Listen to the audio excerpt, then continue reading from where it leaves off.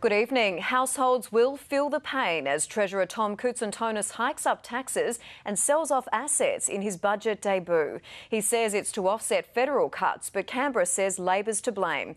Political reporter Tom Richardson joins us now. Tom, is it the expected horror budget? Well, it's certainly very, very tough. There are painful measures we can see, but more worryingly, there's the promise of pain to come. The budget includes more than $300 million of savings. Tom Koutsantonis admits he has no idea how to fund, and he'll have a dialogue with the electorate first, but he might not find voters very receptive. This year's budget deficit has blown out to $1.2 billion, but incredibly, Labor continues to claim it can turn that into a modest surplus within 2 years. That will be on the back of the usual hikes in fees and charges, with public transport users and drivers both feeling the pinch, plus water bills will rise by almost 3%. But for homeowners, that's the least of the hip pocket hit, with a massive hike in the emergency services levy to cost households hundreds each year. Pensioners and concession holders will be exempt, but they won't be shielded long-term from cuts to council rate concessions. A simple pitch. What we've done is fully funded all of our election commitments. But that claim itself could be creative accounting, as key poll pledges fall victim to the budget axe. A $100 million upgrade of the Flinders Medical Centre is off the cards, along with other suburban hospital revamps. The money to be held over in a health capital fund.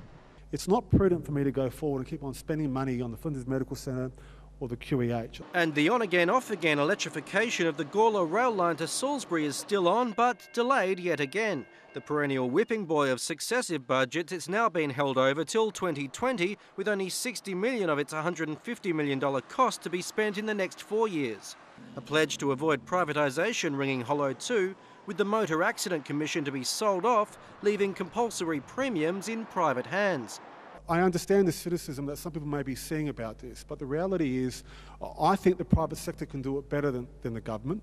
While the rest of Labor's election platform is intact, there's plenty of pain to be shared. The Treasurer effectively imposing a new tax by dramatically increasing emergency services levy contributions.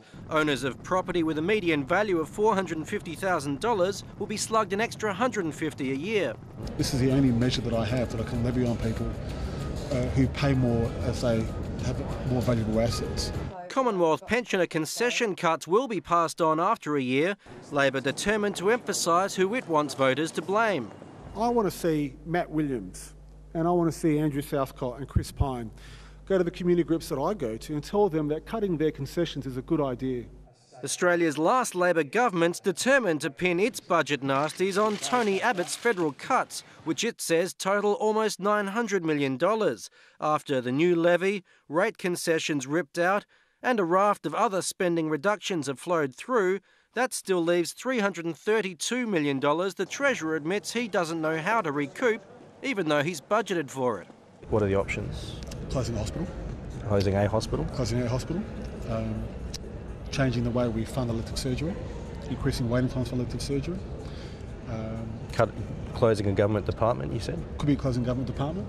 The Coalition insists after 12 years of state Labor, it's not to blame. True to form, Labor is always looking around for somebody else to blame for their failings, but this is really their own failing. Now, we had a deal, and that deal's gone, and everything I've shown you in this response to the SA budget's response to the Commonwealth budget, I'm happy to tear up if they tear up their budget.